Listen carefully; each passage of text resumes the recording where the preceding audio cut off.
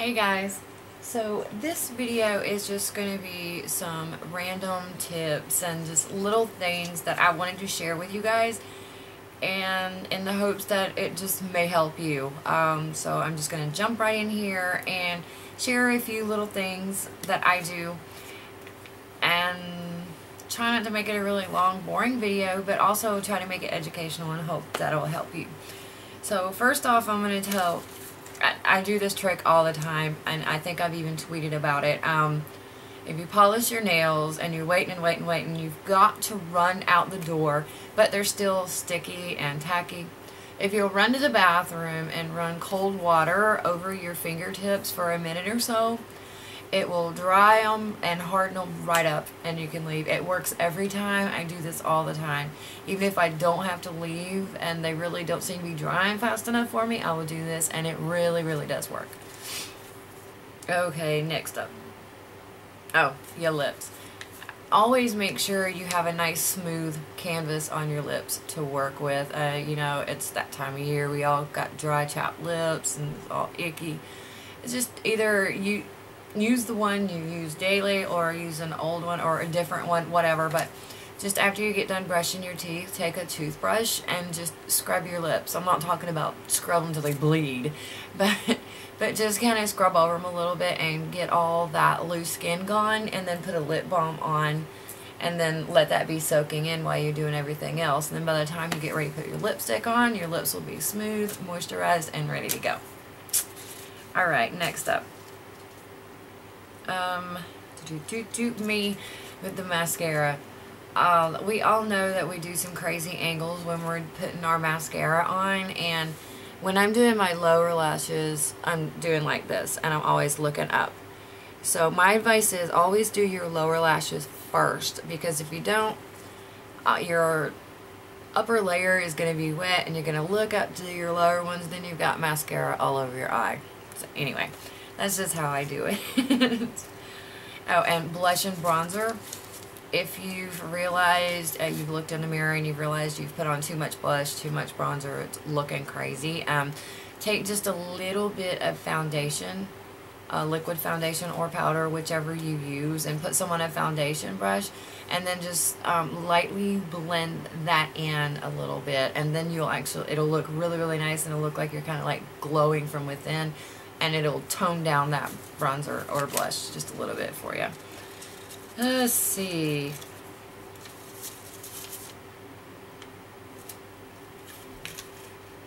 Okay. I have a lot of friends that are dealing with dieting as New Year's resolution, or just as something they're wanting to do for themselves. And I do have a few tips on that. One, and most importantly, don't set unrealistic goals for yourself. Don't get it drilled into your head, or I have to lose 50 pounds, I'm gonna lose 50 pounds. Start small.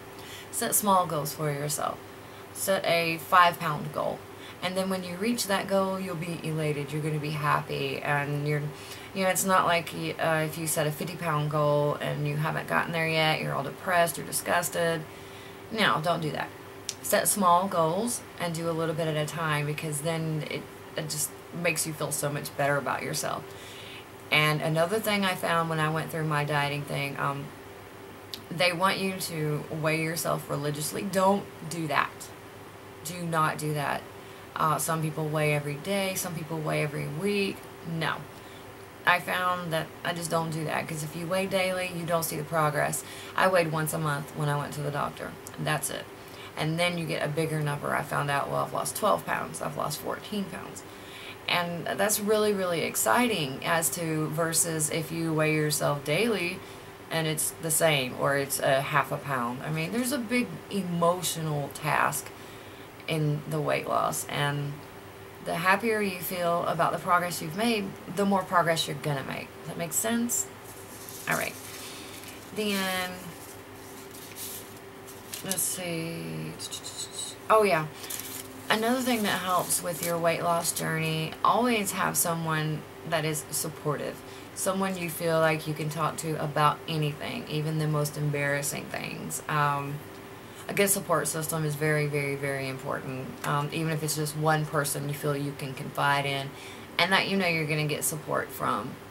And that always really, really helps. You don't want nobody that's going to be discouraging or come off with shit like, well, I knew you couldn't do it. You know, stuff like that. You want somebody that's going to encourage you and that's going to be there for you. So make sure you try to have that person in your life. Believe me, it makes an enormous difference. And okay, I got 2 more things. This one is always set aside a little bit of you time once a week. You know, even if it's just an hour. And use this time to do the extra beauty things you don't normally do. Do a hair treatment. Do a face mask. Do a nice hot soak in the bubble bath. You know, just set aside that special little time for you once a week. And we all have crazy hectic lives, and there just don't seem to ever be enough time, especially for ourselves. So make it a point to make it a point and set that time to the side for yourself. And lastly, I most certainly want to end the video with this because I find it extremely, extremely important. You know, I've gotten a lot of rude-ass comments and messages that focus on my flaws. I don't even want to get into the details, but I've gotten some pretty ugly ones, publicly and in inbox, you know, and it's just, whatever, you know, I just want to tell you guys, when you leave those nasty-ass comments and rude and, you know, whatever, you're just showing what an idiot you are. But the one thing I do want to say is turn around and look at yourself, because there's got to be something wrong with you to be trying to knock me down. That's just the way I look at it. Give me a break. Really?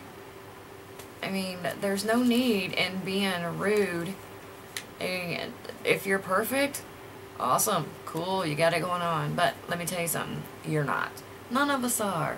So just get over yourself and stop being so damn nasty. So, okay. Anyway.